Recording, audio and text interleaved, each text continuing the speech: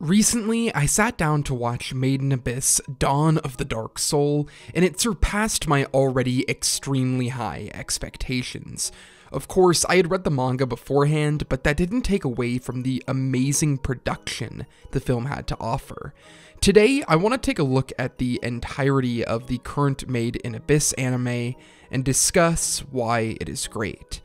Before we continue with this video, make sure to subscribe to my channel if you haven't already, and check out my Patreon with the link down below.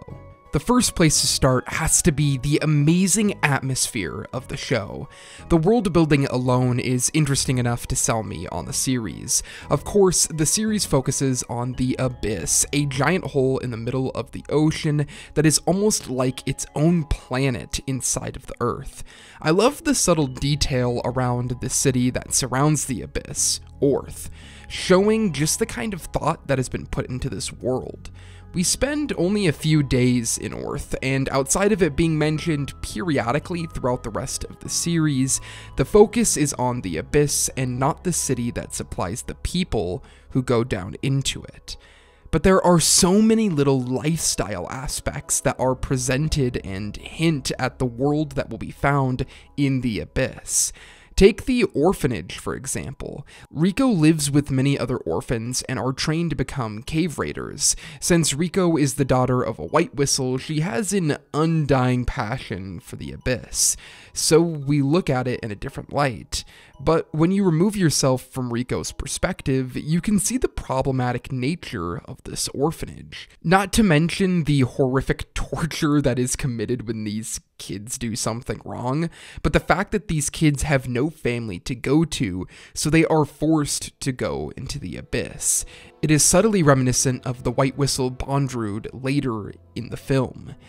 Now, he takes kids and experiments on them, which is far worse than what the orphanage does, but you can see the same kind of theory at the top of the Abyss, stretched down to its deepest layers. The Abyss is something that is to be conquered, and that means training children to want to go to the bottom. In the city of Orth, the White Whistles are praised as superstars, which allows them to get away with the many terrible acts we see when Riko and Reg are making their way to the bottom of the Abyss. Not only do the creatures and landscapes grow in danger as you go down to the bottom, but the White Whistles who occupy that depth are far more cruel than the people at the top. And this is just some of the connected world building that is a base for the atmosphere of the show, but the individual layers are really what bring this story to life. I love how each layer feels unique from the last. You have the first layer, which looks more or less like a typical fantasy world, and that is later contrasted with the barren third and fifth layer. Each layer has its own unique ecosystem that separates the layers beautifully, but all have the same mystique around them. The wonderfully well thought out world building may be one of my favorite parts of the series, but it comes to life through the fantastic production. The animation in the series is top notch, with some really stunning background art that fills out the amazing world building, accompanied by some more experimental aspects when dealing with the creatures of the Abyss. When a creature shows up, the animation style changes from a more realistic depiction to a loose, fluid animation style. Not only is it gorgeous to watch, but highlights how otherworldly these creatures are from our main characters. And that same idea is applied to some of the White Whistles. Ozin in particular, when her animation style starts to resemble the creatures of the Abyss, more than the cave raiders that attempt to explore it.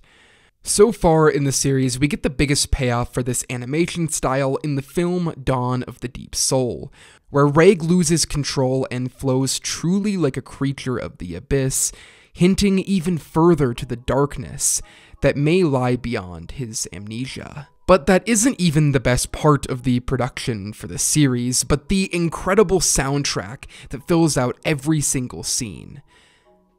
The soundtrack will at one moment be able to capture the beauty of the Abyss and then switch to the horror that comes along with it. My favorite being the soundtrack for the first layer, and whenever I think of the series, this is the first thing that comes to mind, even racing in the back of my head when I read the manga.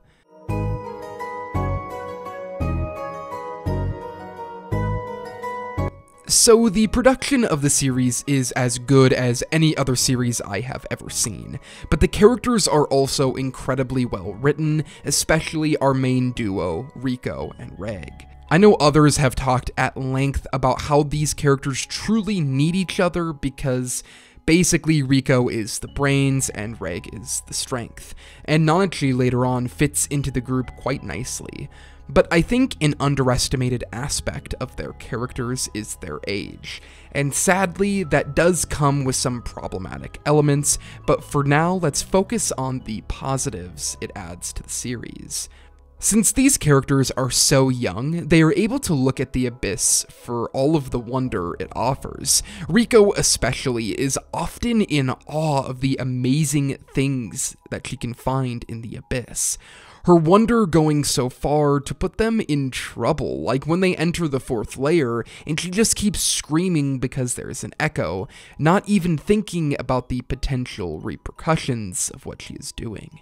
In Dawn of the Deep Soul, we even learn that Riko isn't solely motivated to go to the bottom just to see her mother, but Riko really just wants to see more of the Abyss.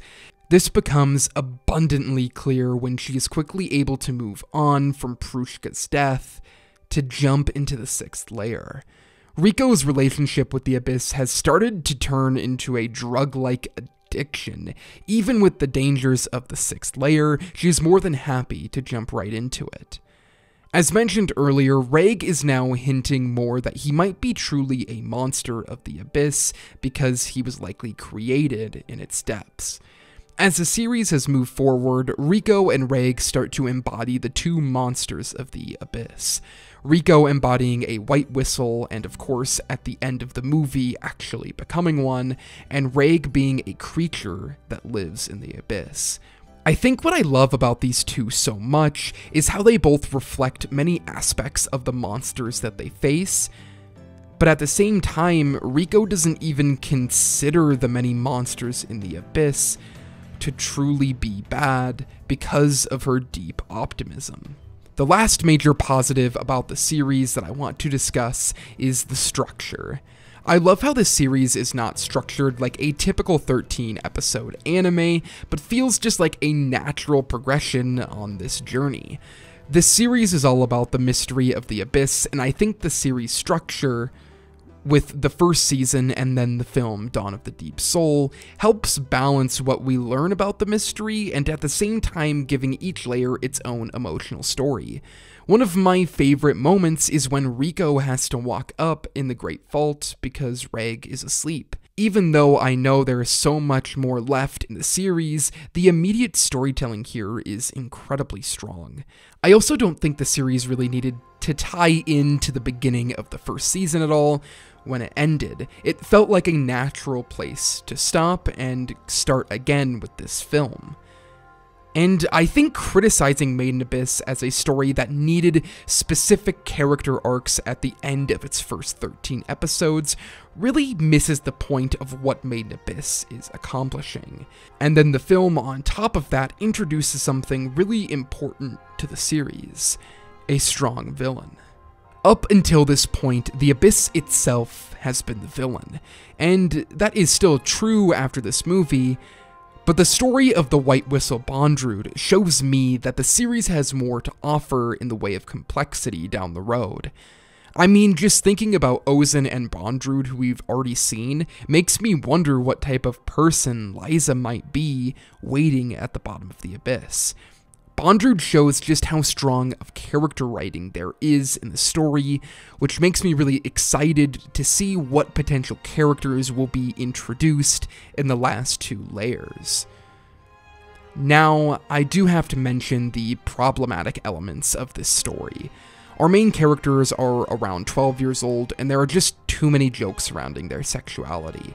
Even if this is accurate to how middle schoolers may act, I don't want to see that in my entertainment. This is honestly the only reason that Made in Abyss has not climbed into my top 5 shows of all time and has stayed around 10. These little sexual jokes are often used as humor for the series, And it's a real shame because the series doesn't need that type of comedy to give us a break from the darker moments, because we already get a break through Riko's perspective on the Abyss in general.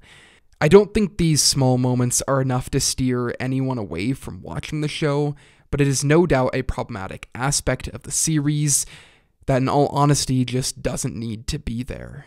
Made in Abyss tells the tale of Reg and Riko, two young kids making their journey into a fantastical and horrifying place where they know they will never be able to return from. This series has some of the best overall production in any anime I have seen, while also having some amazing character writing and world building. There are really very few series I have ever seen that is able to convey the wonder of what it is like to see the world through a kid's perspective, and yet at the same time challenge the viewer with many darker moments. I can't wait to see what the rest of this series has to offer, and I can only hope that the production is able to keep up its amazing run. It is for these reasons why Made in Abyss is great.